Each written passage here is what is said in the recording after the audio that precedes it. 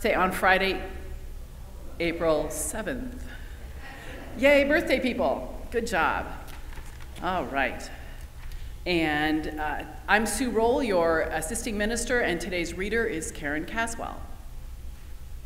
Here we go. Good morning, Bethany. Good morning. It is Palm Sunday, and today we have heard, just checking, we have walked triumphantly into Jerusalem with Jesus on the back of a donkey, palms waving, cloaks thrown down.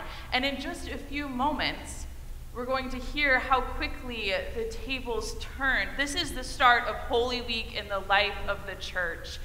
This week, starting in just a few minutes, we will go from that triumphant entry into Jerusalem, and we will follow Jesus' last moments, his last meal with his friends, his trial, the betrayal he went through, and ultimately his execution on a cross. This is the start of a spiritual journey that will take us through the life of Jesus and end with his death on a cross, only to find on Sunday morning that the tomb is not empty. And so as we gather today from all the weeks we've had, from spring break to really heavy feats of snow, I invite you to rise as we join in a confession of our sins.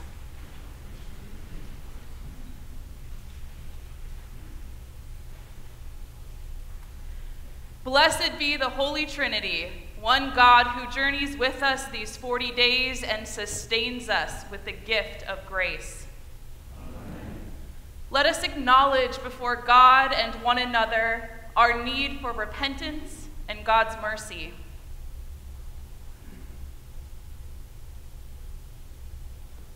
Holy God, we confess to you our faults and failings. Too often we neglect and do not trust your holy word. We take for ourselves instead of giving to others. We spoil rather than steward your creation. We cause hurt, though you call us to heal. We choose fear over compassion. Forgive us, renew us, and lead us, as we seek to follow in your way of life. Amen. Hear the good news. God so loved the world that God gave the only Son so that all may receive life. This promise is for you. God embraces you with divine mercy, forgives you in Christ's name, and revives you in the Spirit's power. Amen. The grace of our Lord Jesus Christ, the love of God, and the communion of the Holy Spirit be with you all.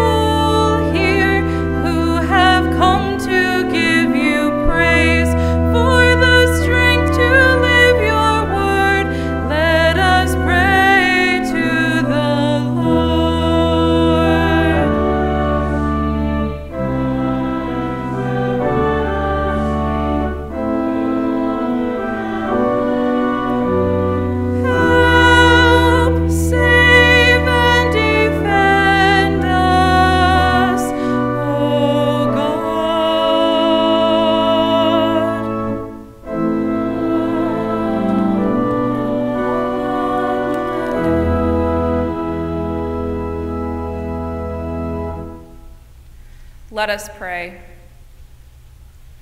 Everlasting God, in your endless love for the human race, you sent our Lord Jesus Christ to take on our nature and to suffer death on the cross. In your mercy, enable us to share in his obedience to your will and in the glorious victory of his resurrection, who lives and reigns with you and the Holy Spirit, one God, now and forever.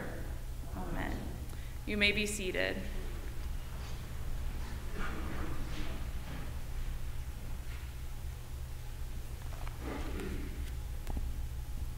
The first reading is from Isaiah. The Lord God has given me the tongue of a teacher, that I may know how to sustain the weary with a word. Morning by morning he wakens my ear to listen as those who are taught. The Lord God has opened my ear, and I was not rebellious. I did not turn backward.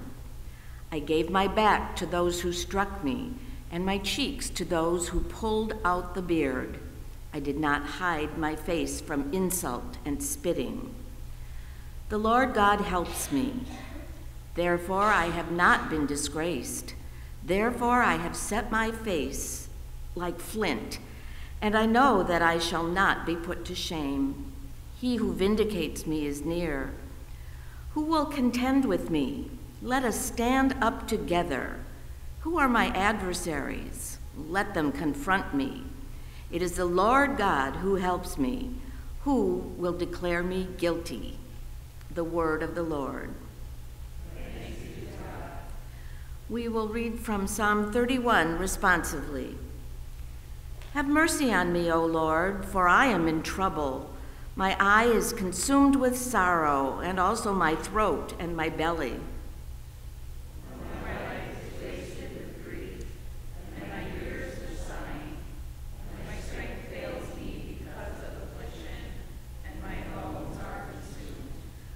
I am the scorn of all my enemies, a disgrace to my neighbors, a dismay to my acquaintances. When they see me in the street, they avoid me. Like the dead, I am forgotten, out of mind. I am as useless as a broken pot. For I have heard the whispering of the crowd. Fear is all around. They put their heads together against me. They plot to take my life. But as for me, I have trusted in you, O Lord. I have said, you are my God. my times are in your hand. Rescue me from the hand of my enemies and from those who persecute me. Let your face shine upon your servant. Save me in your steadfast love. The second reading is from Philippians. Let the same mind be in you that was in Christ Jesus, who, though he was in the form of God, did not regard equality with God as something to be exploited, but emptied himself, taking the form of a slave, being born in human likeness. And being found in human form, he humbled himself and became obedient to the point of death, even death on a cross. Therefore, God also highly exalted him and gave him the name that is above every name, so that at the name of Jesus every knee should bend in heaven and on earth and under the earth, and every tongue should confess that Jesus Christ is Lord, to the glory of God the Father. The word of the Lord.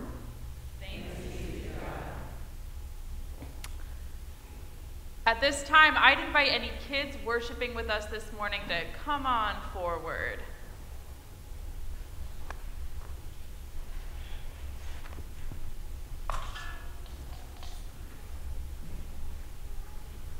Hello, welcome everyone. It's so good to see you all. Welcome, welcome.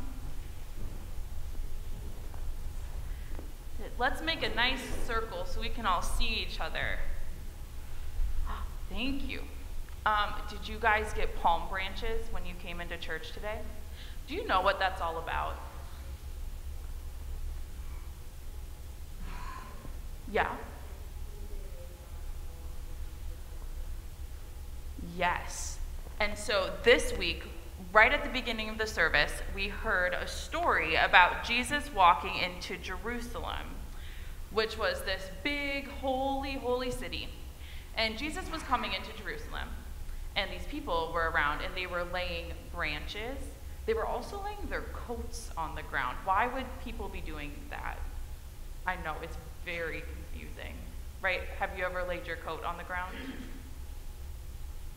No, I've never laid my coat on the ground. Have you ever laid a branch on the ground for someone? Right, that sounds kind of like a tripping hazard, right? Maybe not the safest thing to do. But these people were gathering around because they had heard news that Jesus, and they had heard all these like crazy stories about Jesus. And they had gathered because they heard Jesus was coming into Jerusalem, and the roads were kind of dusty. So what they did for special people when they came into the city was they laid down their coats. They laid down branches so these people, these important, special people, wouldn't get dusty. That's kind of cool, right? They like knew what Jesus was all about. And so we wave palms today to remember that Jesus went into that holy city super awesome. He was a super cool guy, very popular, getting pretty famous. It was a good day to be Jesus and a good day to be followers of Jesus. Do you know what they were shouting when they waved the branches? Hosanna, does that sound familiar? Yeah, does anyone know what Hosanna means? That's fair. I had to go to school to be a pastor to find out what Hosanna means. It's a hard word, but it means God help us. So they were shouting this out as Jesus was walking in on a donkey, coats and branches on the ground. People were shouting, Hosanna, Hosanna. Why would they be doing that? What would they need help with? Yeah.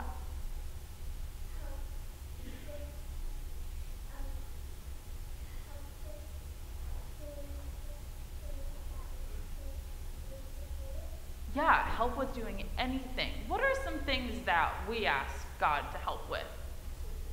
Sicknesses, that's a great one. What else do we ask God to help with? Yeah.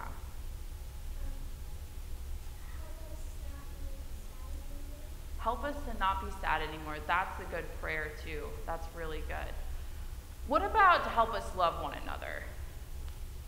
Right? What about for there to be no fighting anymore? Right, that's a good one. What about prayers for hungry people? Right, and for people who don't have everything that they need. Right, and so they were praying the same kind of prayers, and that's why they were shouting out, Hosanna, Hosanna. And don't we still ask God to help us, right? Just like they did, because we know Jesus is a pretty cool guy, right? And so this week, we're going to hear a lot of stories when we come to church about Jesus' life, and we're also going to hear about how Jesus died, right? Do you guys know that story? How Jesus died on a cross? Yeah, and that one is kind of a sad story, but we need to remember that our friend Jesus did not stay dead, not for very long. It was just 3 days, because guess what we're going to celebrate next Sunday in church? Yeah, Easter, and what do we celebrate on Easter? Yes. God rising from the cross. Yes, death could not keep Jesus down. And so when we hear all of these stories, they might make us sad. They're sometimes kind of hard stories to hear. But we remember that our friend Jesus does not stay dead. And we remember that we can ask him for help. And that's a cool thing. Ooh, I'm feeling kind of stiff. And I've got to pray. Would you guys mind stretching with me? Just feeling kind of like I couldn't pray right now. All right. What about, oh, that's a mic pack. We'll get that later. All right, stretch them. Oh, that feels nice. I'm still feeling like maybe I need to touch my toes before we pray. How does that sound? All right, touch them down and reach to the left and reach to the right. All right, I'm feeling warmed up. Fold your hands in and repeat after me. I invite everyone to repeat after me. Dear God, thank you for today. Thank you for hearing our prayers. When we cry, Hosanna. Through your Son, Jesus, we pray. Amen. Thank you guys so much. Today we're going to do the noisy offering during our regular offering time, so I'll help you guys with that. And also, there are coloring pages in the back. My friend Rodney would love to help you get a coloring page and some markers. All right, thank you so much for hanging out with me. I invite everyone else to rise as we welcome our gospel. All right, thanks all.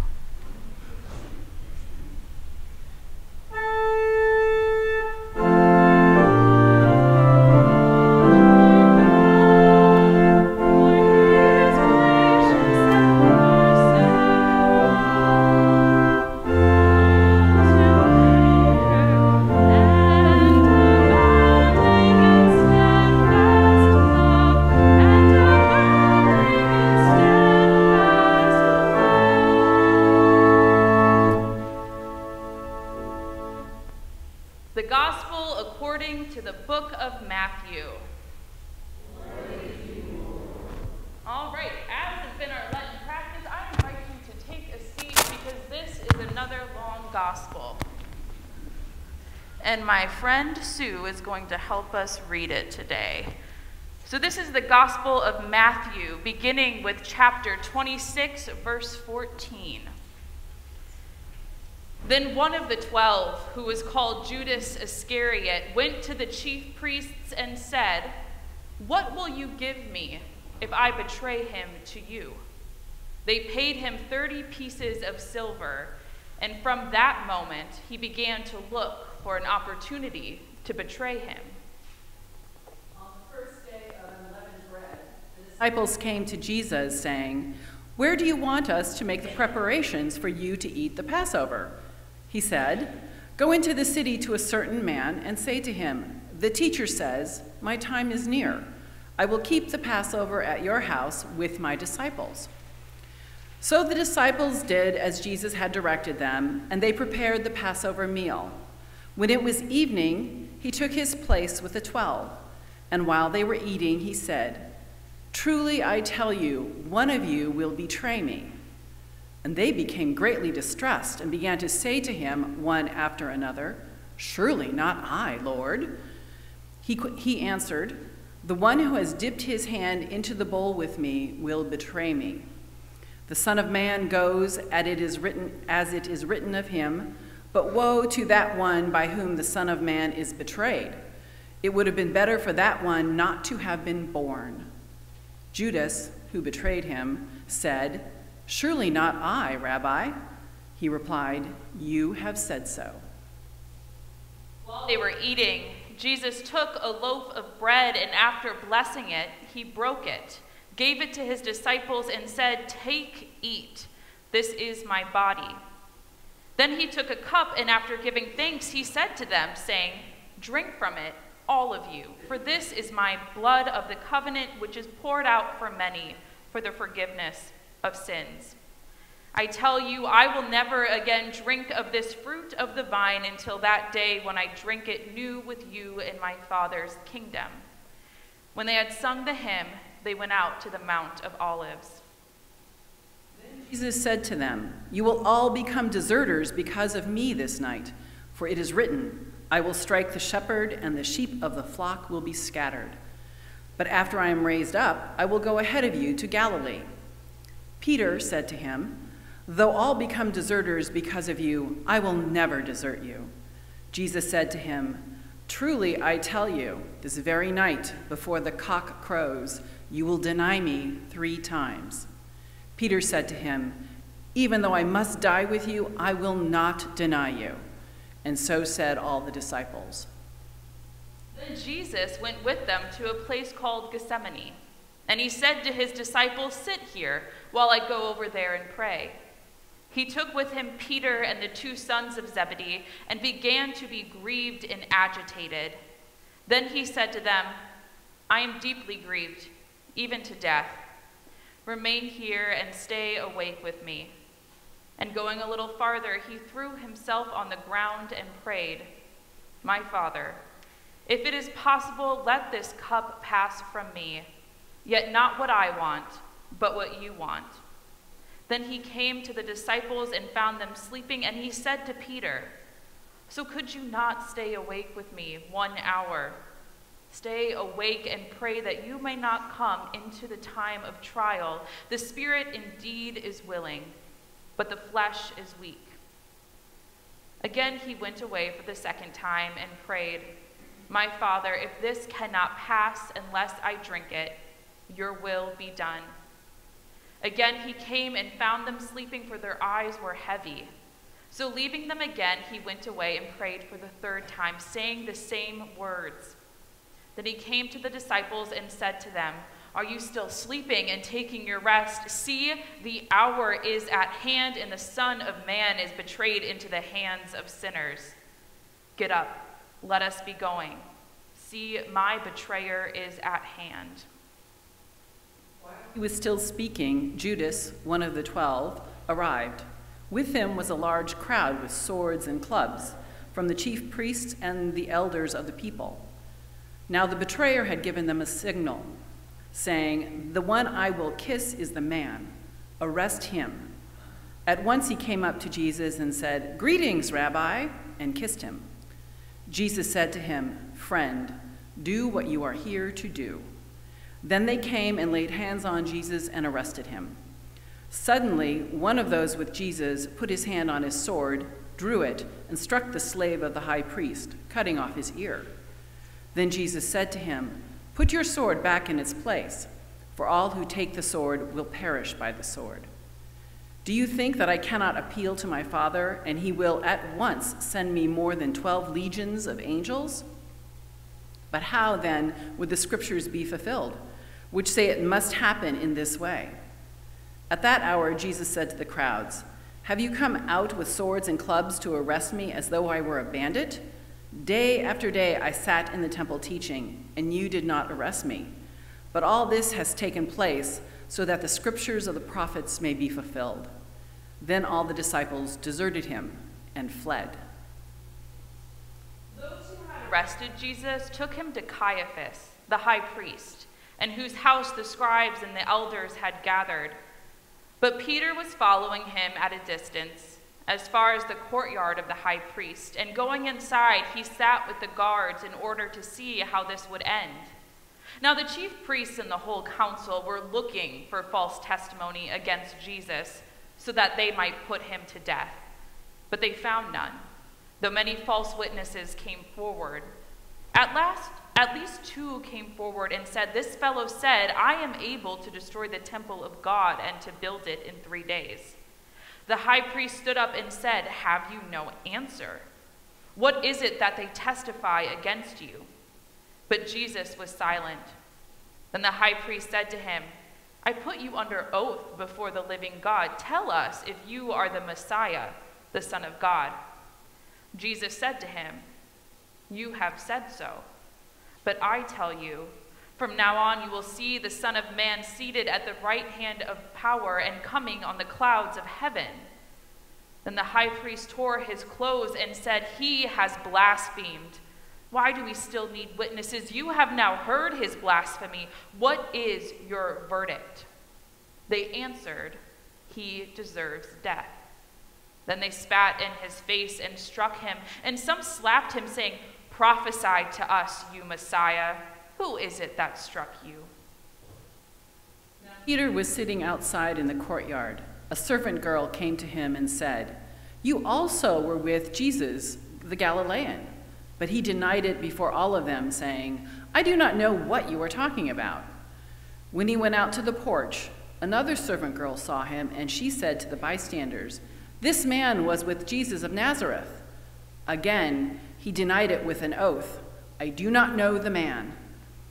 After a little while, the bystanders came up and said to Peter, "Certainly you were also one of them, for your accent betrays you." Then he began to curse, and he swore an oath, "I do not know the man." At that moment, the cock crowed. Then Peter remembered what Jesus had said, "Before the cock crows, you will deny me 3 times." And he went out and wept bitterly. When morning came, all the chief priests and the elders of the people conferred together against Jesus in order to bring about his death. They bound him, led him away, and handed him over to Pilate the governor. When Judas, his betrayer, saw that Jesus was condemned, he repented and brought back the 30 pieces of silver to the chief priests and the elders. He said, "I have sinned by betraying innocent blood." But they said, "What is that to us? See to it yourself." Throwing down the pieces of silver in the temple, he departed, and he went and hanged himself. But the chief priests, taking the pieces of silver, said, "It is not lawful to put them into the treasury, since they are blood money." After conferring together, they used them to buy the potter's field as a place to bury foreigners. For this reason, that field has been called the field of blood to this day. Then was fulfilled what had been spoken through the prophet Jeremiah. And they took the 30 pieces of silver, the price of the one on whom a price had been set, on whom some of the people of Israel had set a price, and they gave them for the potter's field, as the Lord commanded me. Now Jesus stood before the governor, and the governor asked him, "Are you the king of the Jews?" Jesus said, "You say so." But when he was accused by the chief priests and elders, he did not answer. Then Pilate said to him, "Do you not hear how many accusations they make against you?" But he gave no answer, not even to a single charge, so that the governor was greatly amazed. Now at the festival, the governor was accustomed to release a prisoner for the crowd, anyone whom they wanted. At that time, they had a notorious prisoner called Barabbas. So after they had gathered, Pilate said to them, "Whom do you want me to release for you? Jesus Barabbas, or Jesus who is called the Messiah?" For he realized that it was out of jealousy that they had handed him over. While he was sitting on the judgment seat, his wife sent word to him, "Have nothing to do with that innocent man, for today I have suffered a great deal because of a dream about him." Now the chief priests and the elders persuaded the crowd to ask for Barabbas and to have Jesus killed. The governor again said to them, "Which of the two do you want me to release for you?" And they said, "Barabbas." Pilate said to them, "Then what should I do with Jesus, who is called the Messiah?" All of them said, "Let him be crucified." Then he asked, "Why? What evil has he done?" But they shouted all the more, "Let him be crucified." So when Pilate saw that he could do nothing, but rather that a riot was beginning, he took some water and washed his hands before the crowd, saying, "I am innocent of this man's blood. See to it yourselves." Then the people as a whole answered, "His blood be on us and on our children." So he released Barabbas for them. And after flogging Jesus, he handed him over to be crucified.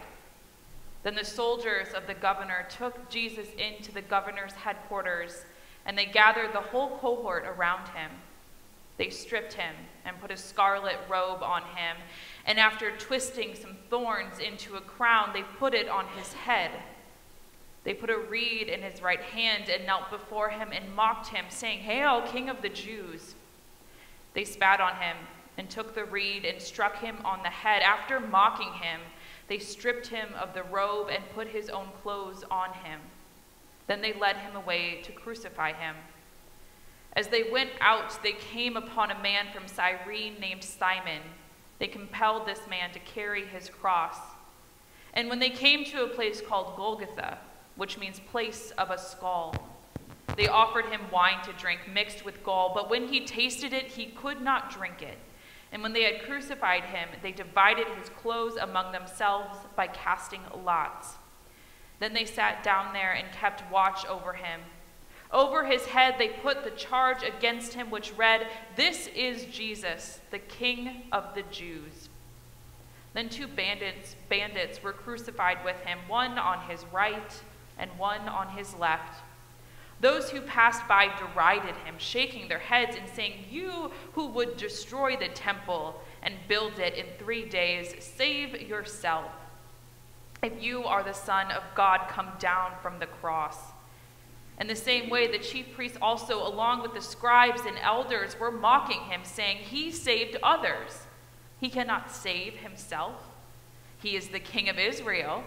Let him come down from the cross now, and we will believe in him." He trusts in God. Let God deliver him now, if he wants to. For he said, I am God's son. The bandits who were crucified with him also taunted him in the same way. From noon on, darkness came over in the whole land until 3 in the afternoon. And about 3 o'clock, Jesus cried with a loud voice, Eli, Eli, lama sabachthani. That is, my God, why have you forsaken me? When some of the bystanders heard it, they said, this man is calling for Elijah. At once, one of them ran and got a sponge, filled it with sour wine, put it on a stick, and gave it to him to drink. But the other said, wait, let us see whether Elijah will come to save him.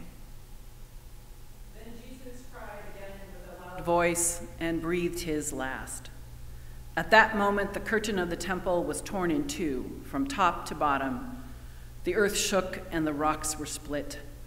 The tombs also were opened, and many bodies of the saints who had fallen asleep were raised.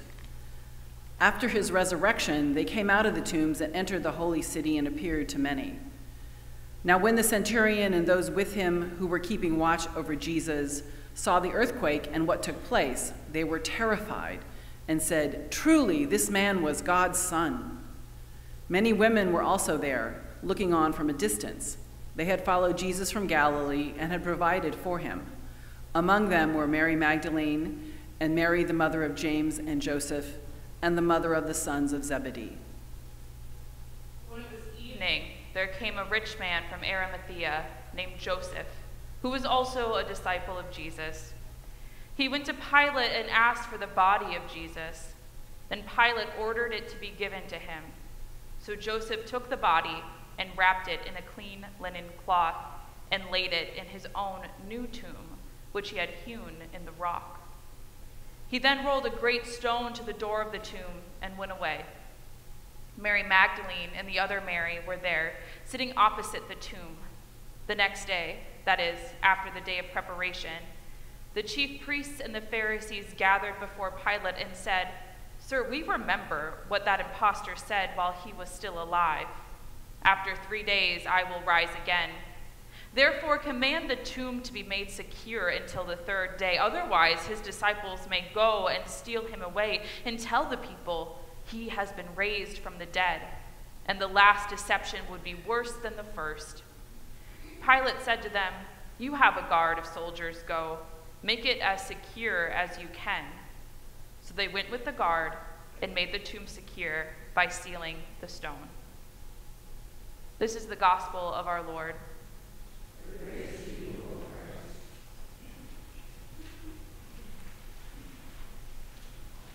Christ. Today marks the beginning of Holy Week. This week we gather to hear stories of Jesus' final moments in life, and we hear about his death. This morning, we heard the story as told by the book of Matthew. Thursday and Friday this week, we're going to delve into the story as told by the book of John. And it's all the same story. It's the story of Jesus walking toward the cross to die. And we have been walking alongside him this season of Lent. We have heard the stories of his life and his ministry, all while knowing, just like Jesus did, that we will end up here at the foot of the cross, looking up to where Jesus died. But even then, we know that the women gathered at the foot of the cross, we know what they did not. Look at this cross in our sanctuary. It's empty. We know that Jesus does not stay there. Jesus does not stay dead. We have the benefit of knowing this. So why is it still so important that year after year we hear these stories? Why do we bother year after year? It's quite an investment of time, don't you think? Let's take a look at these Holy Week stories together. The week begins with Jesus' triumphant entry into Jerusalem. We have our palms, and that's always a good time in church. We processed into the church because it's a celebration of who Jesus is. The crowd shouted, "Hosanna!" They cried out, "God, help us!" They recognized Jesus as the Son of God. They saw Jesus. They had heard the stories about Jesus, and they knew that he was the Messiah, the Emmanuel, God with us. Big success. All was good and right and well for Jesus and his friends as they made their way into Jerusalem. And now we just heard the Passion story, the story that takes us from Jesus' last meal, the Passover meal, with his friends, all the way to the cross. Jesus ate that meal with his 12 disciples, his closest followers, and his closest friends. And then we hear the story of how each one abandons him. It begins with Judas, but none of the 12 are found at the foot of the cross. They couldn't face it. Jesus came into the city triumphant in glory. They laid down coats in the street for him, but now they face his betrayal, his trial, his humiliation, his defamation, and his very public, very brutal execution. And they could not bear it. And who can blame them? It's a hard thing to bear. It's an impossible thing to bear. Imagine the brutality of the Roman Empire, the power of the religious authority, the betrayal of friends and of home, all bearing down on one person. On Palm Sunday, or Passion Sunday, we call them both. We are faced with the paradox of Jesus' grand entrance into the holy city of Jerusalem and the Jesus who dies the brutal death of thousands at the hands of the Roman Empire. Jesus, instead of rising up as a king or a ruler or a savior, just dies. He's killed. He becomes one of the many persons crucified under the reign of the Roman Empire. Why do we hear this story year after year? Why do the details of Jesus' last moment and Jesus' death matter to us? Why does it matter that we hear this story? Lent is a liturgical season of the church that lasts 40 days. It's a bit longer than some, but it's still shorter than others. The week Lent began for us this year, the year 2023, was the week we received news of the shooting on Michigan State University's campus. Since Ash Wednesday, the start of Lent, there have been at least 60 mass shootings in the U.S. 7 of those happened in K through 12 schools. Last week, 39 migrants were killed during a fire in a detention facility in Ciudad Juarez. 2 families were found dead in the St. Lawrence River. Canadian authorities believe they were crossing from Canada to the United States, that they were refugees fleeing Eastern Europe, including 1 child and 1 infant. Agreeing on policies and on procedure and on opinion and what we should do with government dollars is a very hard thing. It's a very hard thing for us to do in the United States right now. We disagree a lot, and we distance ourselves from people who don't agree with us. We all know the polarizing issues that divide us. But this week, this Holy Week, Christians around the world will gather together. In this country we gather, in this congregation we gather, despite of, and maybe even sometimes because of these differences, but we gather to hear this story.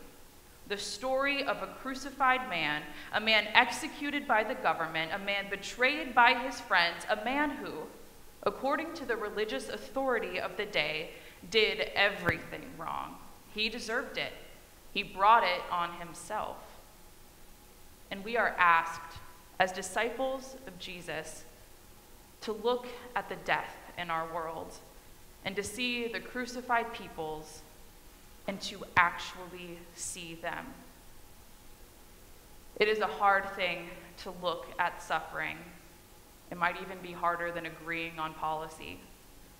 It's hard to look at poverty and addiction and desperation and loneliness and grief and execution and violence and hunger and disease.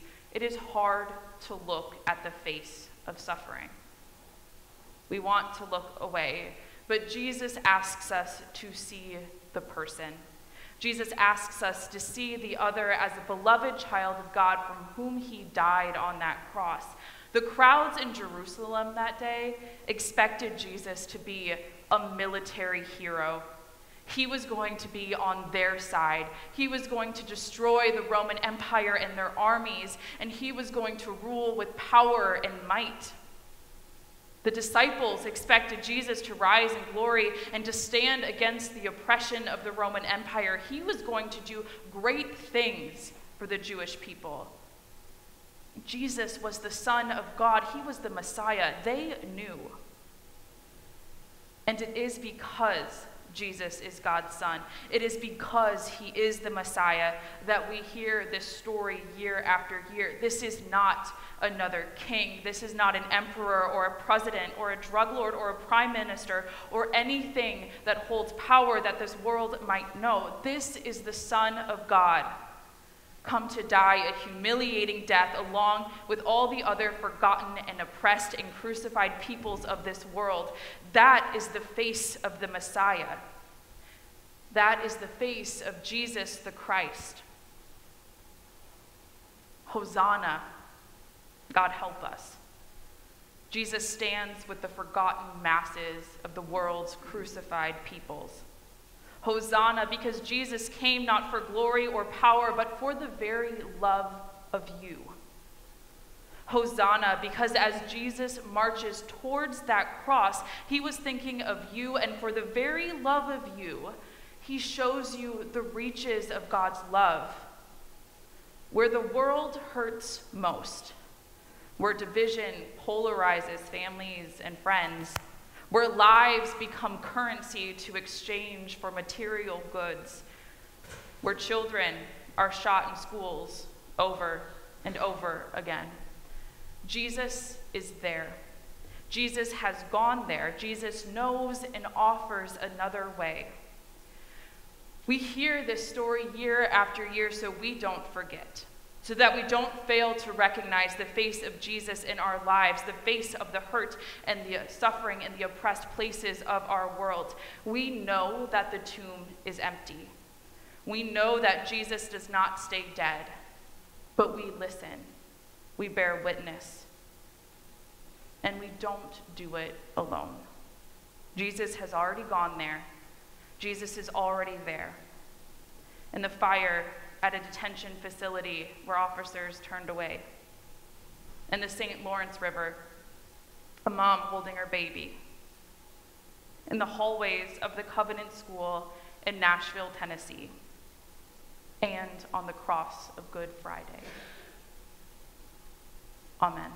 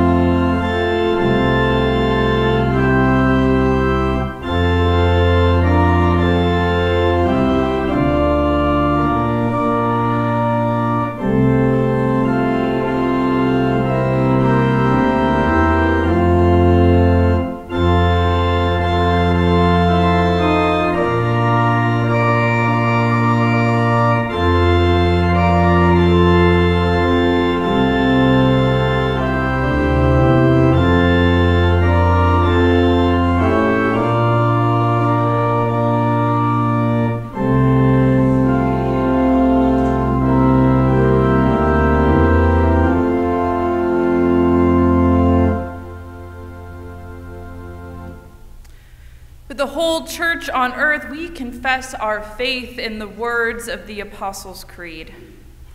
I believe in God, the Father Almighty, creator of heaven and earth.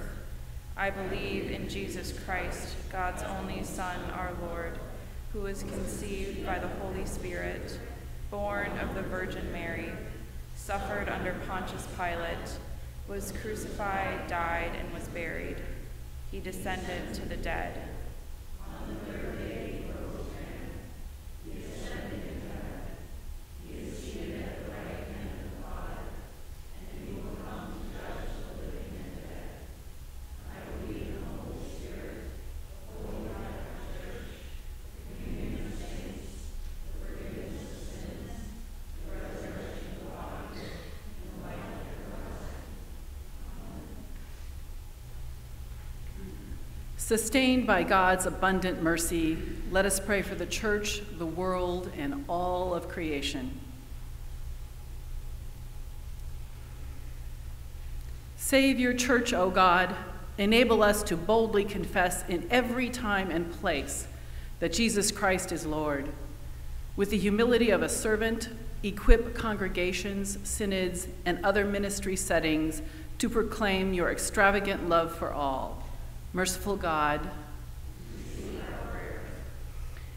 save your creation, O God. Every living being you have made has purpose.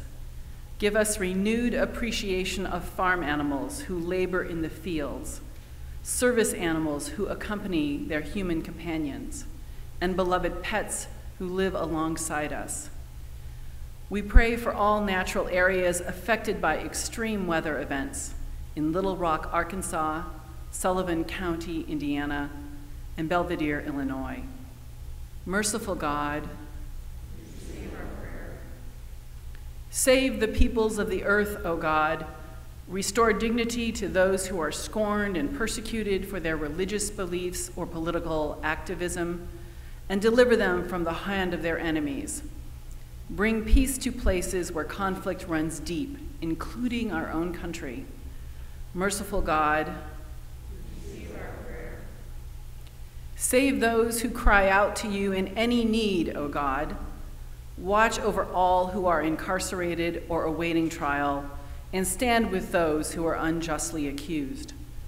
Be present with those feeling isolated, lonely, or fearful or ill, especially all blastomycosis patients, Jennifer Howard, Nancy Pearson, Kent Anderson, Lois Pinar, Bert Zenker, Jim Lancor, Bob Pulaski, and those we name before you now, either aloud or in this moment of silence.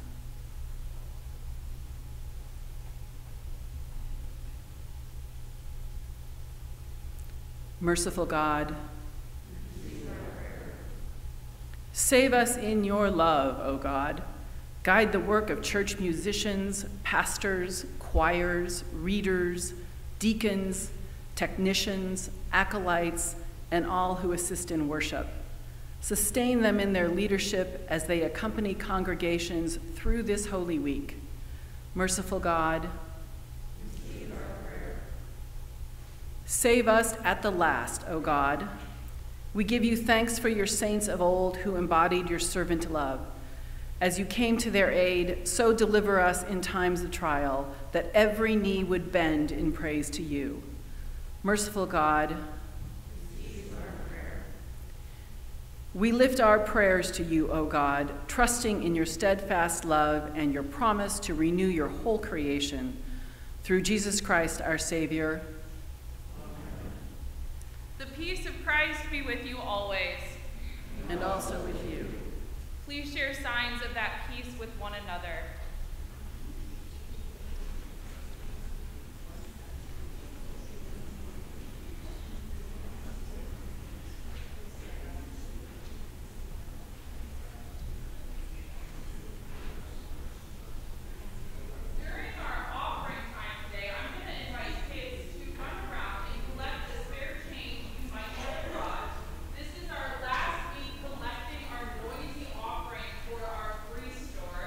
We are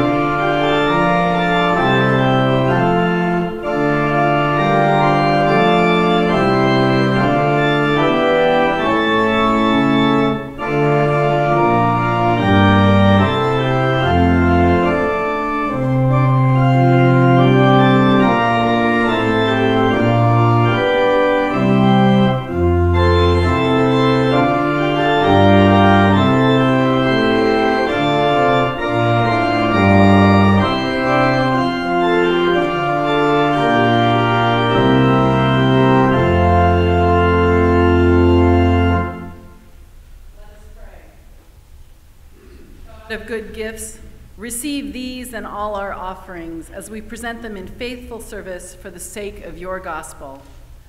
Prepare our hearts to receive you in this meal as you pour out your very presence through Christ Jesus, the wellspring of eternal life. Amen. The Lord be with you.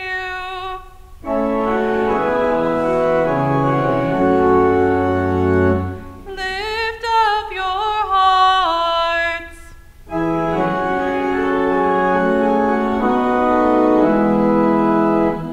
Let us give thanks to the Lord our God.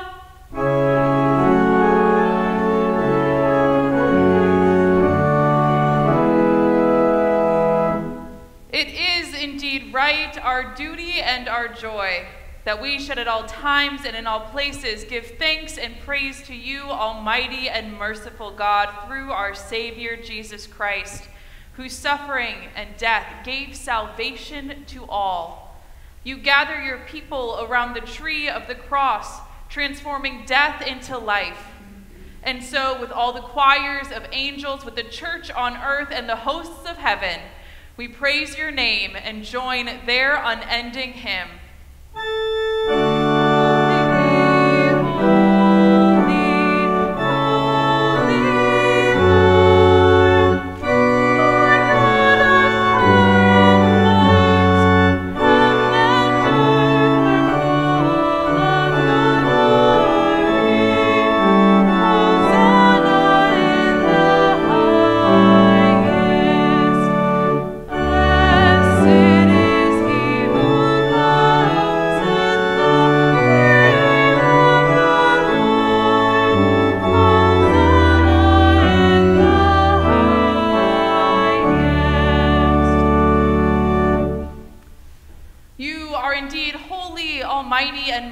God, you are most holy, and great is the majesty of your glory. You so loved the world that you gave your only Son so that everyone who believes in him may not perish but have eternal life. We give you thanks for his coming into the world to fulfill for us your holy will and to accomplish all things for our salvation. In the night in which he was betrayed, our Lord Jesus took bread and gave thanks, broke it and gave it to his disciples, saying, "Take and eat. This is my body given for you. Do this for the remembrance of me." Again, after supper, he took the cup, gave thanks, and gave it for all to drink, saying, "This cup is the new covenant in my blood, shed for you and for all people for the forgiveness of sin. Do this for the remembrance of me." For as often as we eat of this bread and drink from this cup, we proclaim the Lord's death until he comes. Christ has died, Christ has risen, Christ has come again. Remembering, therefore, his salutary command, his life-giving passion and death, his glorious resurrection and ascension, and the promise of his coming again, we give thanks to you, O Lord God Almighty, not as we ought, but as we are able. We ask you mercifully to accept our praise and thanksgiving, and with your word and Holy Spirit to bless us, your servants, and these your own gifts of bread and wine, so that we and all who share in the body and blood of Christ may be filled with heavenly blessing and grace, and receiving the forgiveness of sin may be formed to live as your holy people and be given our inheritance with all of your saints. To you, O God, Father, Son, and Holy Spirit, be all honor and glory in your holy church, now and forever. Amen. Gathered together by the Holy Spirit, we pray the prayer our Lord Jesus taught us. Our Father, who art in heaven, hallowed be thy name. Thy kingdom come, thy will be done, on earth as it is in heaven. Give us this day our daily bread, and forgive us our trespasses, as we forgive those who trespass against us. And lead us not into temptation, but deliver us from evil. For thine is the kingdom, and the power, and the glory, forever and ever. Amen. You may be seated. Here at Bethany Lutheran, we believe that Jesus has prepared a special place for each of you at this table, No matter where you are at on your faith journey, you are welcome here. In our communion trays, we have red wine on the outer rim, and on the inside, we have white, non-alcoholic apple juice. During this season, our confirmation class has lovingly prepared communion bread for each of you. If you require or you would like a gluten-free option, please just let me know. We can make that available to you. We commune here. The ushers will usher you forward down the center aisle. I can never think of a better word. To kneel or stand along the communion rail. If you would not like to do this or this is not accessible to you, just let them know. We will bring communion to you. Come and receive Jesus, our strength in the wilderness.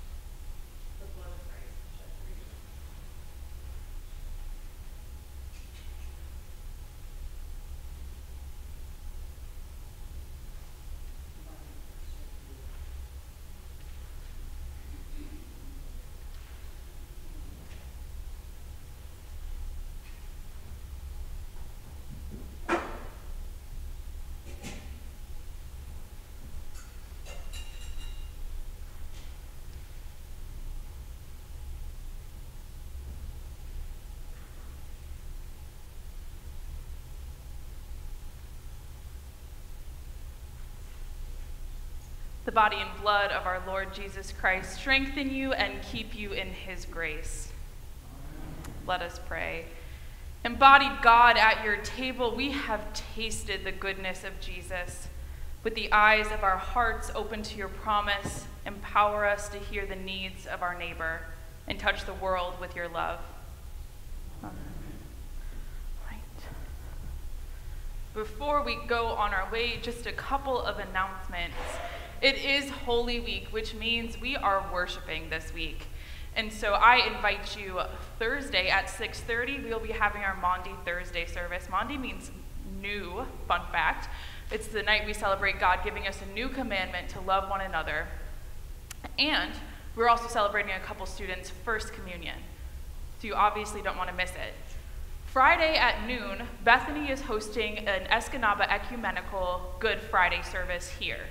So come here at noon for Good Friday for a passion reading, John's passion reading, and for preaching by me. Saturday, we are doing an Easter Vigil. An Easter Vigil, if you don't know, is a style of worship service that we don't ever encounter in the year except on the night of the Easter Vigil. We will gather at 4 p.m. to light our brand new Paschal candle in its brand new stand, lovingly made for us by Steve Lindahl. We are going to hear dramatic and fun retellings of stories from Genesis, from the story of creation to Shadrach, Meshach, and Abednego in the fiery furnace. There are percussion instruments. We need you to bring your stuffed animals because they're going to help us tell the story. And then we're going to celebrate Holy Communion with champagne. So I invite you to come to the Easter Vigil. It'll probably be a worship style you have never experienced before, and that's fun. And then on Sunday morning, we are going to celebrate the resurrection of our Lord and Savior Jesus Christ at 10:45 a.m. I hope to see you at one or all. It's a great week to worship together. Right after this service, First Communion students can gather in our chapel right off the Circle Drive entrance. If you don't know how to get there, just meet me up here, and we'll head that way together for a really fun First Communion class so we can get ready for Maundy Thursday. All right, we have been nourished by a lot of gospel reading today, and it has been a great thing. We have been fed by the bread and the wine, and now God sends us out into the world to share a bit of that love with those we encounter. So I invite you to rise to receive this blessing.